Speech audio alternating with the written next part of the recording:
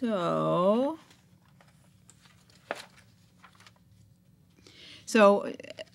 this, I think that when I didn't acknowledge what I knew, which is an ongoing problem, one of the problems with that is that it blows holes in what you know, and I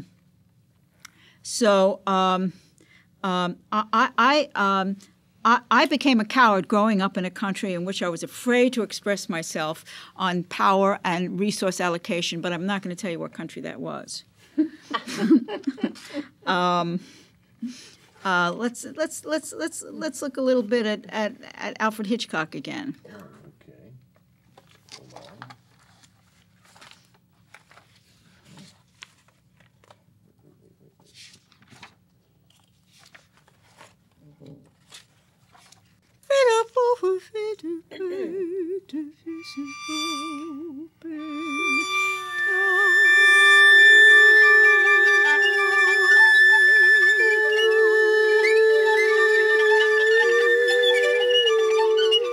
I just want to say that I became a coward defending myself, not letting people see who I am. And I live in a time and a place and a way where that's a mistake.